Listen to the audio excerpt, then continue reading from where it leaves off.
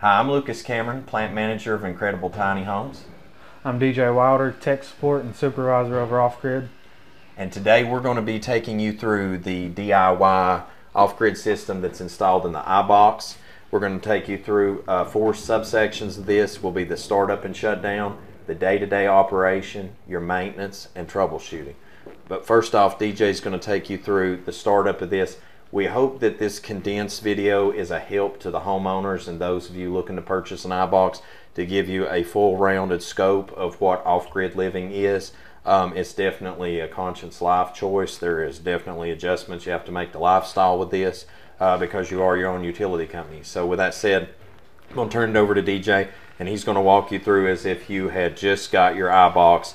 Obviously, we have this here on a test area today, but if you were opening your closet cabinet door above the toilet in the bathroom area, this would be what would be found in there. Your battery packs would be above on the shelf, and then of course this is representative to the power that would be coming in if you had plugged in the front of your house. This is representative to the power that would be coming out to service your loads. Battery on. Your battery will start up. Right there is your reset button to show it's running if any alarms pop up, and that's the indication of the battery life for your battery. Okay, your battery's on. Make sure your inverter's on underneath. Switch it on. And then raise your panel for your solar panels.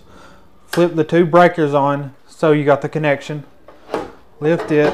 Make sure your disconnect is on and not off. It looks good. Close it, then it's up and running. Okay, this is the input, this is the output.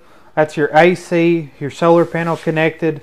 That's your battery life, and that's your output of whatever it's running off of. Your solar panels are connected, charging the battery and pushing out to power your output. And then same way for the shutdown.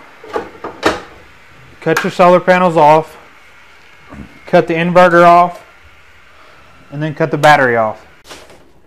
Unplug, and it's dead. Alright, so when you've understood how to start up your system and shut it down, now as far as what we're going to do is we're going to turn it back on, and then we're going to go through more in-depth on the day-to-day operation as to questions that you would have concerning the output readouts on your screen, loads being used, how many loads, etc. So the first thing I'm going to do is I'm going to reestablish the power to the house. I'm going to turn the battery bank back on. This would be as if you were receiving your house for the first time. You're going to power up your house. Now, once the unit comes online, make sure to turn the power on.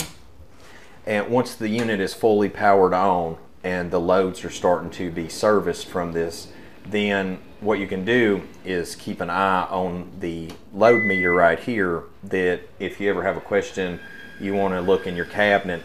If you zoom in here and take a look closely, you can see that right now that load is like absolutely showing nothing. Now, you're going to see here in just a second that right there the photovoltaic kicked into the battery, just as DJ showed how that this would start up a minute ago. You can see there's a Li icon that stands for lithium.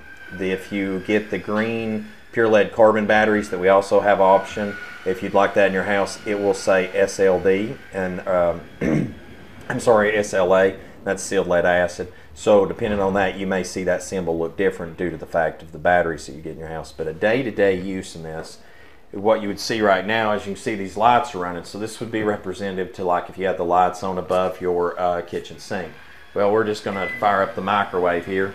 And you can see now that the load went up about 25 to toward 50%. Now, that microwave pulls about 2,000 watts. So you can see that it's using a considerable amount of power. You can hear the fans starting up in your unit, and that's totally fine and totally normal.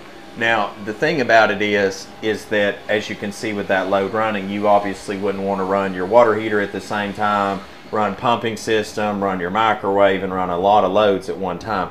If you individually turn on your loads in your house at a time and use them, it will give you a good clear indication and a realistic expectation of how much you're using at a given time.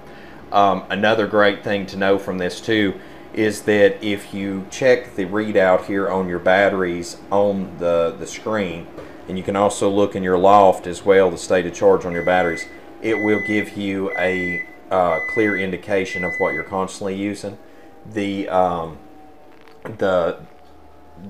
battery status monitor that we mount on the cabinet, it is extremely accurate for the pure lead carbon batteries.